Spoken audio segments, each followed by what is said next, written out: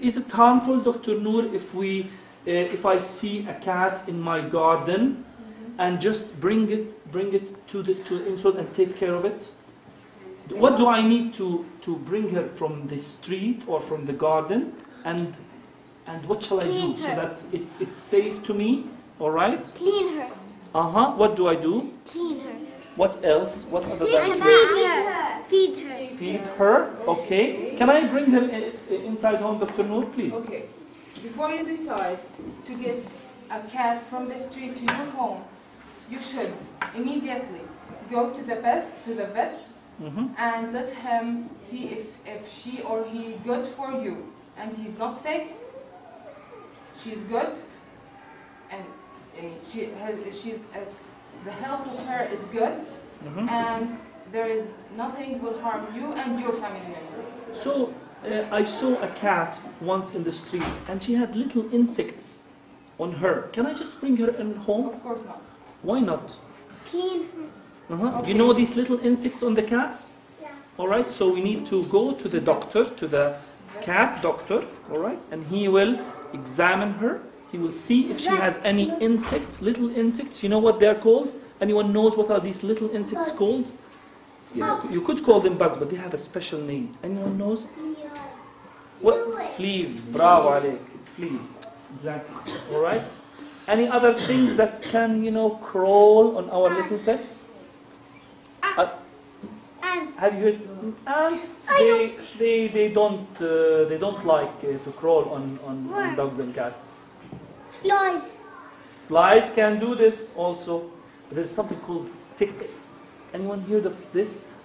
So like bigger bugs than fleas. Okay, and they stick to the skin of our dog. And what do they start doing? Why not? Let them be. Why? What's the harm? What harm would they do to our dogs? Itch them and they itch themselves. Itch them, correct. And what else? What do they do And also? they will hurt. They will eat you. What else? They like to do something. They like to.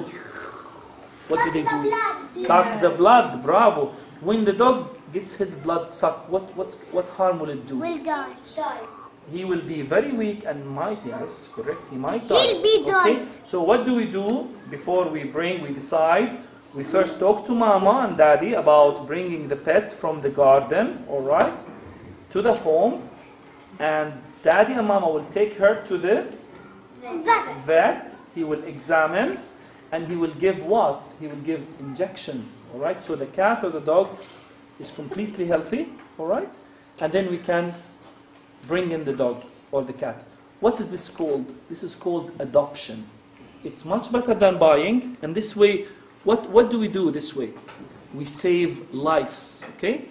Because these cats in the streets, all right, they don't belong in the streets. They should be taken care by us, correct or not? Correct. Please.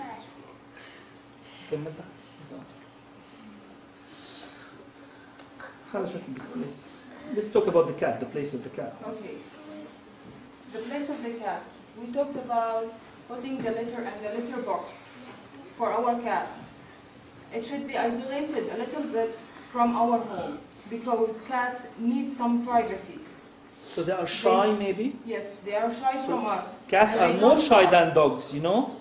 Cats can be more shy. So if they want to do poo-poo, like us going to toilet, imagine us going to toilet and opening with an open door. What do we feel? We feel shy, right? Same with cats. They like their litter to be in a private place. Okay? So can I put it in a closed room, for example? Can I put it and close the room? Because this is better for the cat. Can I do this, You Dr. can Noor? do that. You can do that because we don't know when the cat she wants to go to that place. And if you close the room, she will do it outside. So the So you place can. where the litter box is, this is called litter box. Okay? That's where cats, this is a gift that God gave to cats. They are different than dogs, a little bit different, but this is something that God gave to cats. They like to hide their caca and poo-poo, not like dogs. Some dogs may do it, but all cats are you know, like they are made to do this. Okay, so we have to provide them with a clean, all right, litter. That, where can we get this litter, Dr. Noor? Also from the pet shop. Mm-hmm. Yes. You can find different types of litter. Mm-hmm. Like a O. What? Like a O. Okay. Why it's better to use the special litter, Dr. Noor? Why to use a special litter? Because we want the litter to absorb the smell Mm-hmm. and to make something like the scoops. Mm-hmm. So it So makes it's like easy for little us to balls, clean. yes. And Dr. Noor, could you tell us how to take care of this litter? Shall I just throw the litter away when it's full, or how can I? Okay, there's Yes. something we use to clean the litter box with. Mm-hmm. It's something like this. This is a scoop. You know, we scoop the Scoop the litter. the caca out. We don't throw the whole litter box, all right? We just scoop it out, all right? And How many times? yeah. You can do it every day with this thing. Can I do it once a week, Dr. Noor? You can do that. Huh? You can do that. Why not? Because we need our pet to be clean, and you Mhm. should also keep the litter fresh and without any smelling. And that also hurts your pet and hurts you also. Yes, Okay. please. And then our house will be clean. Correct. No smell. Okay? You see how do we scoop? All right? Of course, there's. All right? Imagine yourself go to the bathroom and you see something without flushing, toilet without flush. How do you feel? So always the cat needs to see her litter clean. All right? Okay? Okay, now if you have a dog and you live in an apartment, like for example, you don't want him to poo in your home, what can you do? But he making the house outside. Okay, so Or in the driving tree. okay, so you should take your dog for a walk every day. To make exercise. Make exercise and also to let him poo outside the home. Okay. Now we play. Why we should play with our pets? Why should we play with our pets? Because they're dancing boys. Okay, Yes? and Because they like to play. yes, Yes. they like to play and we like to play. So you will have fun and your pet will have fun. But how can we play with them?